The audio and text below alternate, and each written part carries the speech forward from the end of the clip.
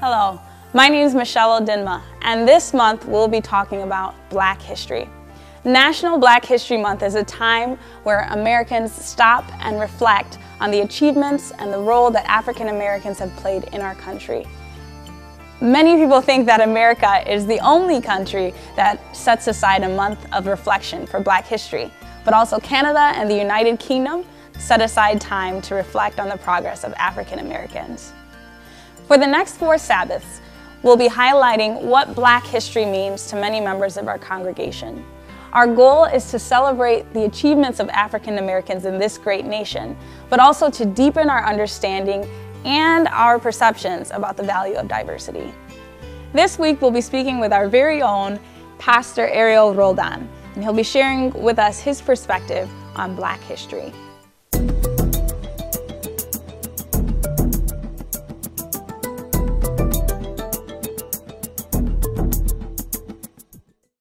Welcome, Pastor Roldan. We're glad to have you on the program for this segment, speaking on Black history.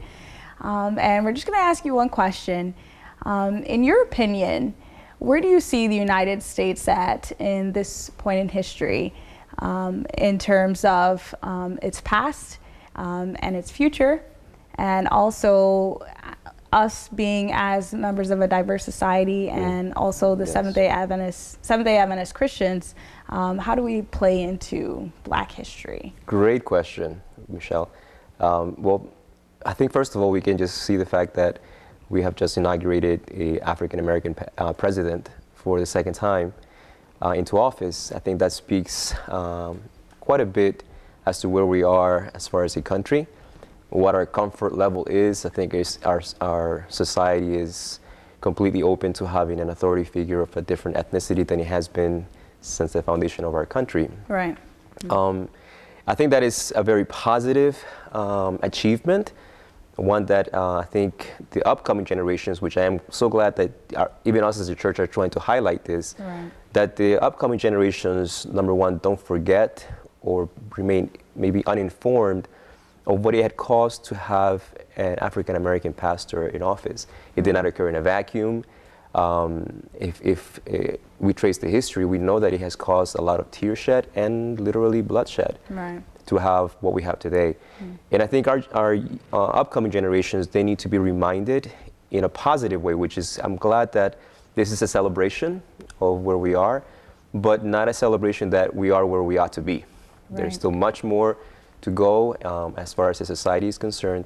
My hopes is that the upcoming generations will take the time and that we will make available the resources so that they will see what it has cost for not just African Americans, but for all ethnic minorities to have received these benefits.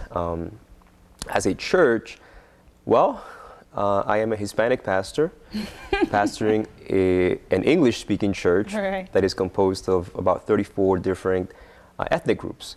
I think that also is beginning to demonstrate where our country is going, where the decades ago the homogenous, only one ethnic group type congregations is no longer the case across the board.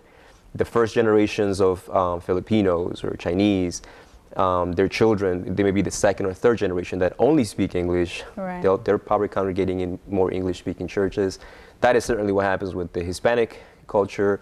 The first generation seeks a Hispanic congregation, but then second, third for sure is more at home with English.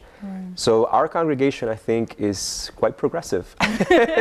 And I think our leaders are beginning, hopefully our leaders are beginning to realize that that is where our church is going to be moving in North America. We're going to be becoming a very diverse group, and I am sure that they are praying hard and praying for visions on how to adjust our church structure to facilitate the integration of various ethnic groups and not keep them separate.